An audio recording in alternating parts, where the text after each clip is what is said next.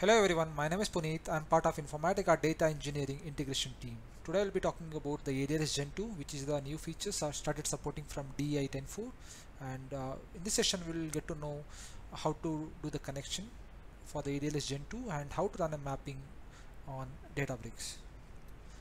The agendas of today's presentations are like introduction to ADLS Gen2 and the overview of Microsoft Azure Data Lake Storage Gen2, the supported file formats, and how to do the ADLS Gen2 configuration from the Informatica Admin Console and the prerequisites and the demo. Let's try to understand what is ADLS Gen2. The ADLS Gen2 is a set of capabilities dedicated to big data analytics built on the Azure Blob Storage. ADLS Gen2 is a result of converging the capabilities of two existing storage services that are Azure Blob Storage and the ADLS Gen1. So you can use the Power Exchange for Microsoft ADLS Gen2 to connect the Microsoft Azure Data Lake Storage Gen2 from the Informatica. Use the Power Exchange for Microsoft Azure Data Lakes Gen2 to read the data and write the data to the ADLS Gen2.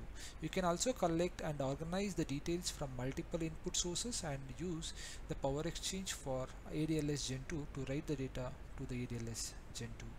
You can also use the ADLS Gen2 object as a source and target in a mapping, also in the dynamic mappings. When you use the ADLS Gen2 objects in a mapping, you must configure the properties specific to the Azure Gen2. You can also validate and run the mapping in a native and non-native environments. If you are using a SSL or a secure transfer enabled storage, it is also possible to read and write from the ADLS Gen2 using Informatica 10.4. So these are the file formats supported from the Informatica, and you can just refer it out. Now let's mainly talk about the prerequisites. Before you start configuring the ADLS Gen2, make sure that you have installed and configured the Informatica services and install developer tool, and you have created a data integration services and the model repository services which are up and running, and verify the cluster configuration is created on the domain, and verify the metadata access MAS is created on the domain.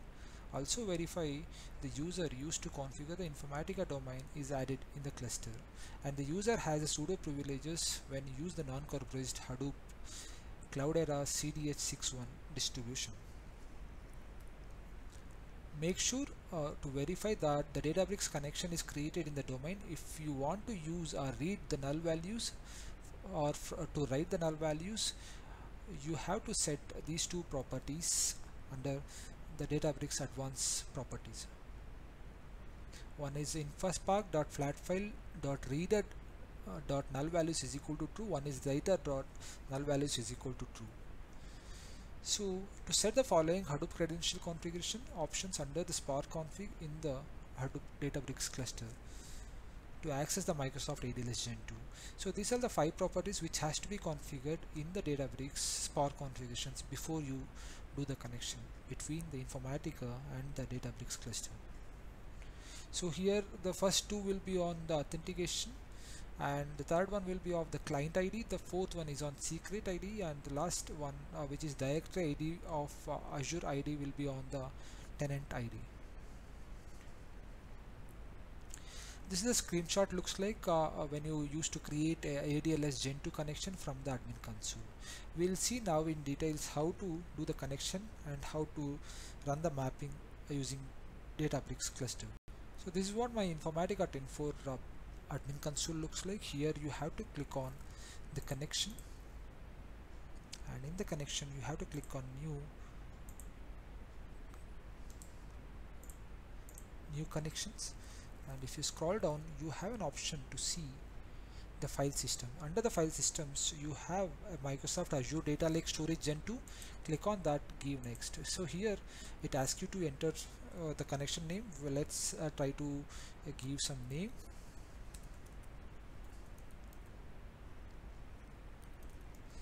And to create a connection you should have the account name and the client ID and the secret ID and the tenant ID, and these things you can get it from your Azure admin. So once you have these details ready, you can just do the connection test.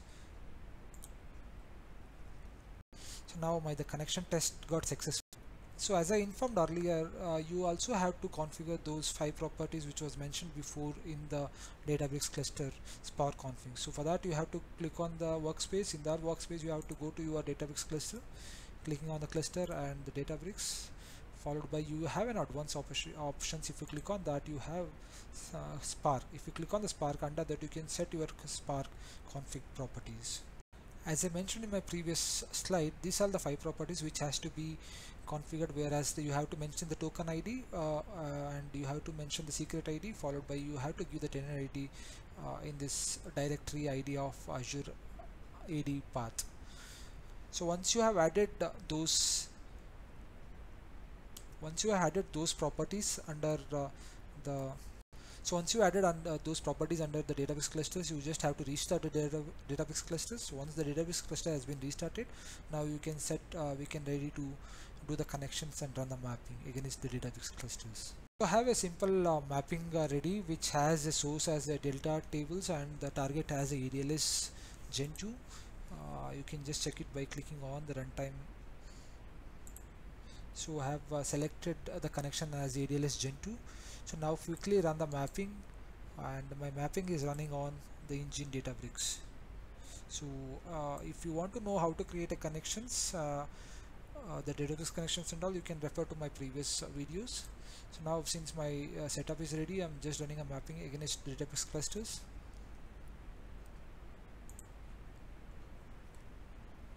So now the mapping has run successfully. Now let's see the file.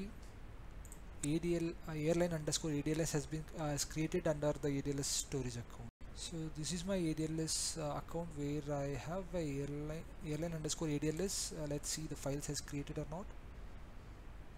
Yeah, so we have a file which got created. Now this is how you can do the connection for the ADLS Gen2 and run a mapping on the Databricks clusters. It is also possible to run to connect to ADLS Gen2 and run a mapping on the native engine and the Spark engine.